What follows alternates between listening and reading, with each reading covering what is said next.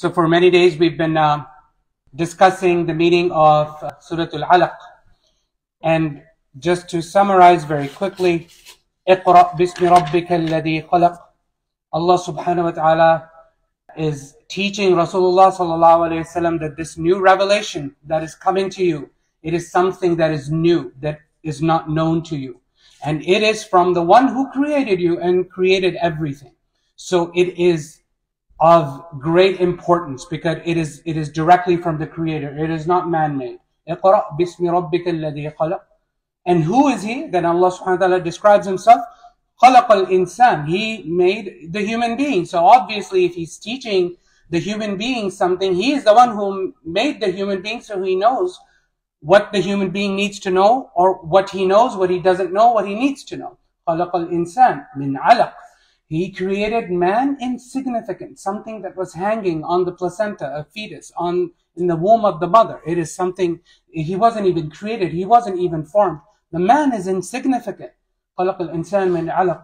اقرأ وربك الأكرم. Now, recite again. اقرأ. And your Lord is generous. Your Lord is perfect. So perfect and so amazing and full of mercy that الذي علم بالقلم. He taught mankind worldly knowledge. What you find in books, worldly knowledge. The one who taught man with the pen, he's so generous. He taught man with the pen, and he also taught man from revelation. علم الإنسان ما لم يعلم. And he taught the humankind what they didn't know. What they didn't know of the worldly knowledge and what they didn't know of the unseen knowledge. الذي علم بالقلم علم الإنسان ما لم يعلم. Then Allah subhanahu wa ta'ala says, كلا. Kalla has a lot of depth in it. It's used to negate what's before it. As if whatever is saying, now someone is negating it. And Allah subhanahu wa ta'ala himself is negating it and telling us about the state of mankind. Kalla innal insan layatgha. The humankind, though, has no care about this revelation. Right? He transgresses beyond bounds. He's allowed, Allah subhanahu wa ta'ala allowed us to transgress beyond bounds, beyond our limits, beyond what is permissible. But the man actually takes that step and goes beyond bounds. Innal insana layatgha. How does he go beyond bounds? Ar-ra'ahu istaghna. He thinks he's all that. He thinks he doesn't need revelation. He thinks he doesn't need the guidance from Allah subhanahu wa ta'ala.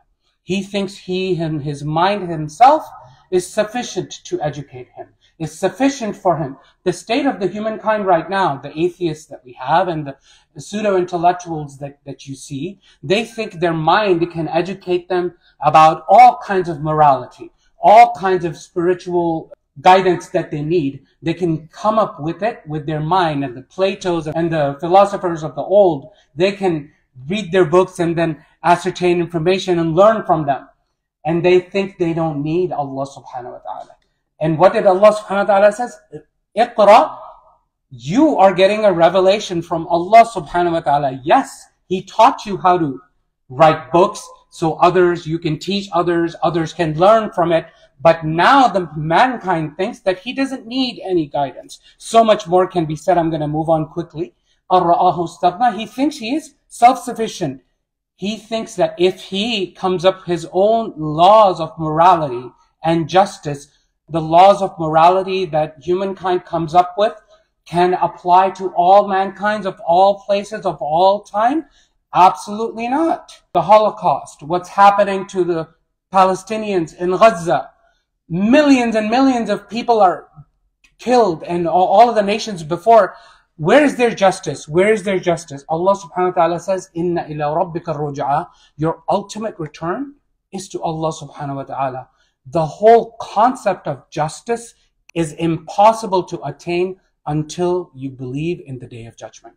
And how will you know about the Day of Judgment? Through revelation. How will you know about Allah subhanahu wa ta'ala? Through revelation. Human mind cannot come up with it. It is the ultimate justice of everything is going to be achieved. That's just one aspect I'm highlighting. Will be achieved through your belief that there will be a hereafter where the wrongs will be righted. And that is on the Day of Judgment that we only learn through revelation, and we're almost done. These other ayat are coming about Abu Jahl. أَرَأَيْتَ الَّذِي يَنْهَى. Do you see this person who is forbidding what? عَبْدًا إِذَا صَلَّى. The slave when he is actually praying. So from a hadith we learn, this is part of this small seerah story, where Abu Jahl said to the people around him, if I see Muhammad praying again, I'm going to trample on his neck. And the narrations say, Rasulullah sallallahu alaihi wasallam, he was praying, Abu Jahl rushed to step on his neck, sallallahu alaihi wasallam. And he couldn't. You know why? Because the narrations say either he saw a huge ditch of fire between himself and Rasulullah sallallahu alaihi wasallam. He got scared and he ran away. Other narrations say Abu Jahl, he felt blinded. So when he rushed back, people saying, what happened? Why didn't you trample his neck?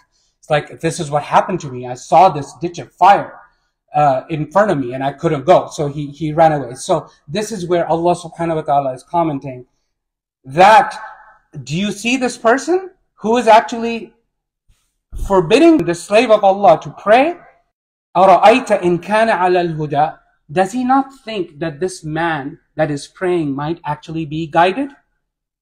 أَوْ أَمَرَ بِالتَّقْوَى. Or what he might be commanding is to have fear in Allah, to have belief. And he has this revelation from Allah, because Abu Jahl is staghna, right? He thinks he knows all that. He doesn't need any revelation. He doesn't need any guidance. And Allah subhanahu wa ta'ala is saying, is he humble enough to even think that this person might have something good to say, might have some guidance? أَوْ أَمَرَ بِالتَّقْوَى أَرَأَيْتَ إِنْ كَذَّبَ وَتَوَلَّى. And then, do you not see him, Abu Jahl, deny whatever this person has to offer from the revelation of Allah, and he denies and he turns away? أَلَمْ يَعْلَمْ بِأَنَّ اللَّهَ يَرَى. Does he not know that Allah subhanahu wa ta'ala is watching him? Again, all of these ayat, these very, very early Makki ayat, are reminding us that we ourselves will never know about the ilm al-ghayb. We will never be able to know Allah subhanahu wa ta'ala. We could never imagine what heaven and hell is like, what the Day of Judgment is to entail, what is the purpose of it, what is the meaning of life, what is justice, what is injustice, what is the right thing, what is the golden standard you need to apply throughout time, since the ancient times to forever, until the Day of Judgment. What is that law? What is that law? Can human beings come up with? Absolutely not.